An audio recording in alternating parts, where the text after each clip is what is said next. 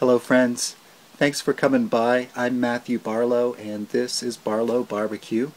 We're going to do some pulled pork with just a Weber Kettle Grill, some charcoal, and a meat thermometer that most anyone has in their kitchen. So let's get started. Let's take a look at this Weber and see how I've got it set up. I've got two charcoal baskets there, and in the middle I laid down some tin foil, and that's just going to help keep the airflow coming up through both of those charcoal baskets there, and it'll keep some nice radiant heat around the meat, which is going to go right in the middle there. Okay, so to get this fire going, since we want to cook at low heat today, and I'm thinking like anywhere between 250 275 is okay for a pork butt. It can handle it, so if you ride a little on the higher side, that's fine. I flipped this upside down because it can hold probably just about the right amount of charcoal in there. You know, 15 to 20 charcoal briquettes to start off with will probably be pretty good. I've got the fire starter going in there, and I just kind of went around and piled up some of the charcoal around the flame just to help that catch. I'm thinking this will be ready to go in about 10 to 15 minutes, so in the meantime let's get that pork butt ready to go. So this is my little pork butt right here. It's a Boston butt and it's barely 4 pounds. It does have the bone in, as you can see right in the middle there. And I've made my own rub today. I'll put the recipe in the description box below. It is a half a cup of black pepper, a quarter cup of salt, quarter cup of paprika, half a cup of brown sugar, some cayenne to taste, and chili powder, just a little dash of chili powder as well.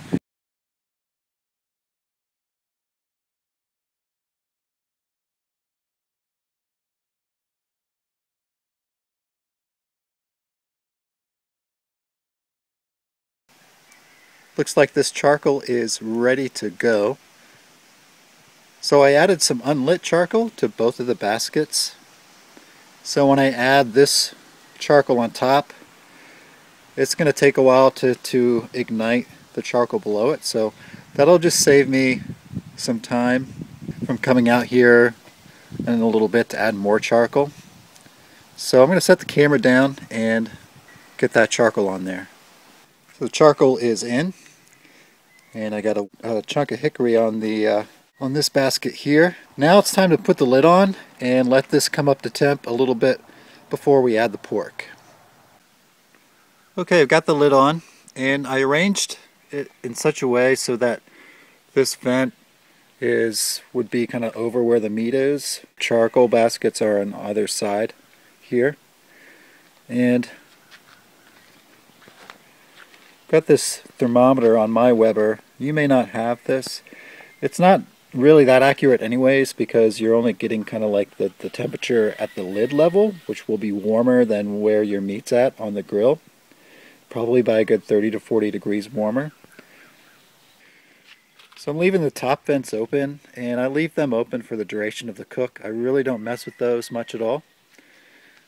Down here I've got my bottom vents open about 3/4 of the way. You could even move them up to fully open as we're letting the grill come up to temp. When I hit the zone of where I'd like to be for this cook, I'm shooting for like 250 to 275 is good. Even like 300 is fine. I mean, it's a small pork butt, so it can handle it. But anyways, when it reaches the temp that I'd like it to be at, just go ahead and close it down to about 1/4 of the way open. Alright, so right now we're just going to leave it about 3/4 of the way open. And you want to give it about 10-15 minutes once you close the lid, just to watch your temperature raise. You know, if you don't have a thermometer there, just use, there you go, like a little meat probe will be fine. Let's put that in there and see what that does. It's going to be hard to get an accurate reading.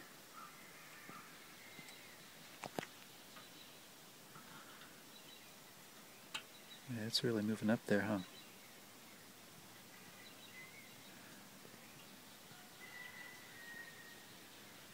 I don't know if that's in focus.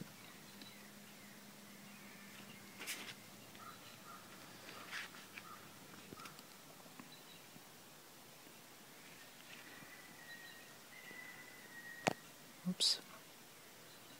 Yeah. This is moving right up there. Quite a difference than what this is showing. Oh, maybe not much. This is already up to like almost 250. So this is looking pretty good. And so we can put the pork butt on there momentarily.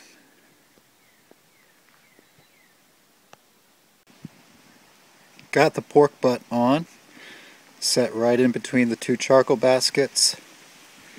And I'm going to get the lid back on here.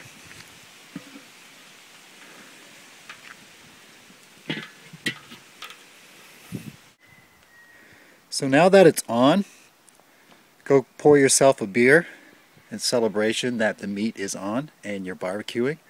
Second, you're going to want to come back out here in about an hour and just check the grill temp. See where it's at. We're not using a lot of thermometers. We're just going to have to go by feel, which can be a little tricky, but it's also fun. I mean, you're barbecuing, so I'll see you about an hour. Okay, it's been about an hour, so we need to come out and check on the grill. Take your meat thermometer, just kind of hold it right in there, and let's see how it's doing. Now remember, this is not going to be the most accurate method of getting a good reading, but it's all we have today. We got to go with something. Okay, that's going good. And just for the heck of it, because I do have this thermometer here, let's take a look at that. And that's great. That's holding at 300, and it's been holding there for about the last hour. So we'll come out here in another hour. We'll lift the lid and see how that pork is doing. It's 2:30, and we put that meat on about 2 hours ago. So it's time to take a look, see what's going on.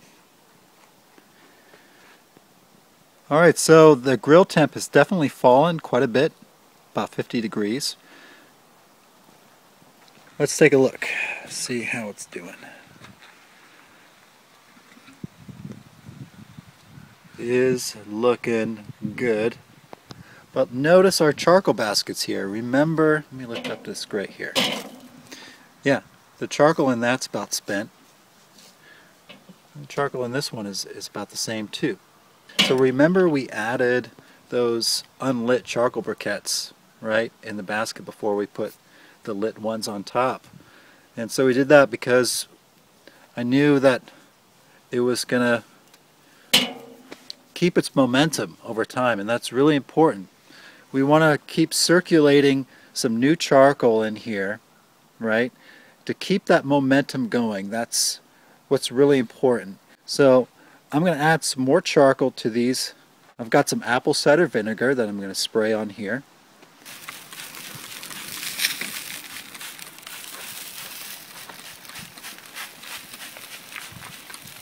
And since it's been a couple hours, I want to get the temperature of this, see where it's at.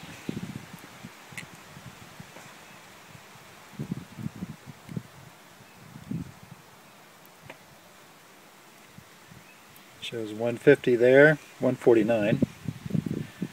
Gotta be careful not to hit the bone.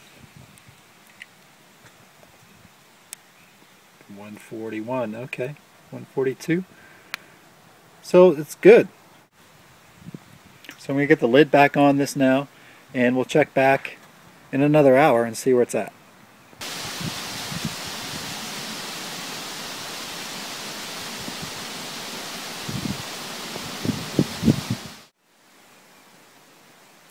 Alright, it's been 3 hours since the pork has been on.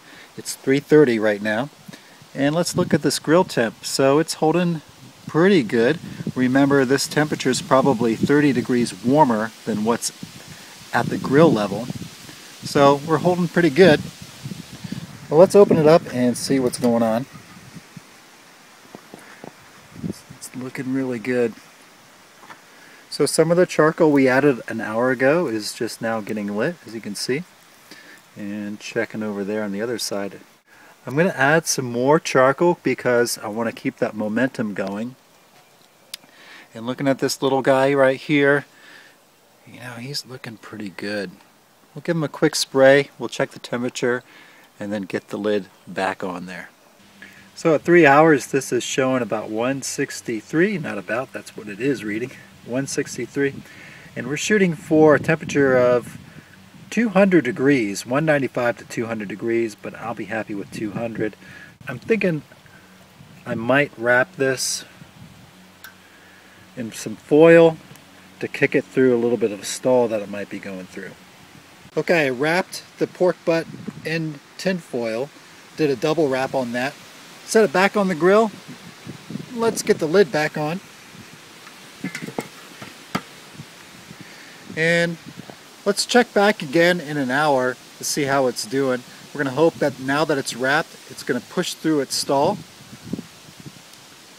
And let's not forget, make sure, let's double check down here to make sure our vents are open.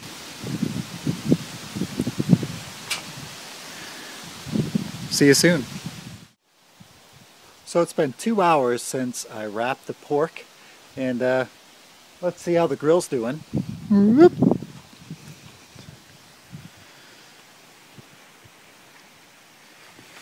The grill temp according to this has fallen pretty low. There we go. Yeah, that's low. So again, it's been a couple hours. So what I'm going to do is, let's take a temperature of this pork. I'm telling you what, it smells really good. So I opened up this pork to get a reading, get some temperature. Boy, look at that, it's pulling away from the bone there. I'm telling you, it feels really tender. Look at that, 199, 201, 202. Wow. Alright, this pork, oh my goodness, it feels so good. Look at that. Boom. 2 hours after the wrap, that really pushed it through. So this pork is done.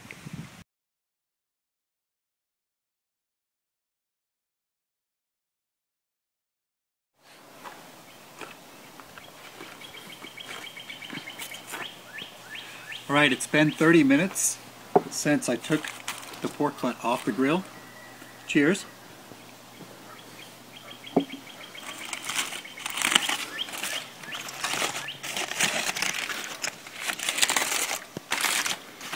And look at all that juice. So we want to save the juice as best as we can. It's going to be a little tricky to get it off of here onto the platter.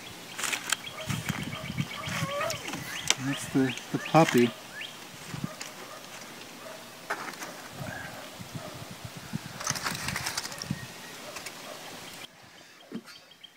Pretty much we can just tear right into this. Look at that. Effortless. I'm not even just coming right across. There's no effort on my part. I could smell this right now. That's why the dog's going crazy. And this is just coming right across. Coming right off.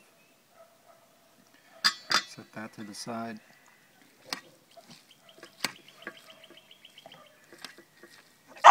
This is beautiful. Look at the smoke ring on here. I don't know if you can see, but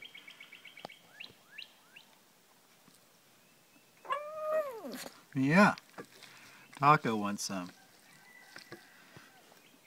Alright, I can't resist. Let's try a little piece. Oh, this is pretty hot. Let's try this piece. This is good.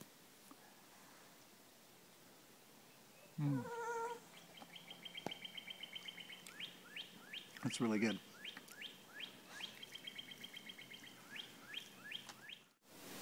Okay, let's talk about today's cook. The most important things that you have are your attention and your intuition. And intuition you can only develop after doing it over and over and over again. So you may not start right away with that. But if you start with being present, checking your grill temp, checking the charcoal level, checking your meat temp, every hour, going out there every 30 minutes just to get a feel for how the grill feels, right? You may not have a digital thermometer at your disposal, but just having that presence of mind to go out there and check on it consistently throughout the cook makes a huge difference. And I really believe that that's all you need to make really good barbecue. Listen, thank you so much for coming by. I hope you enjoyed this video. If you liked it, hit the like button, subscribe, and if you have any questions about the cook, just leave those in the comments below, and I'll do my best to answer those questions. We'll see you soon.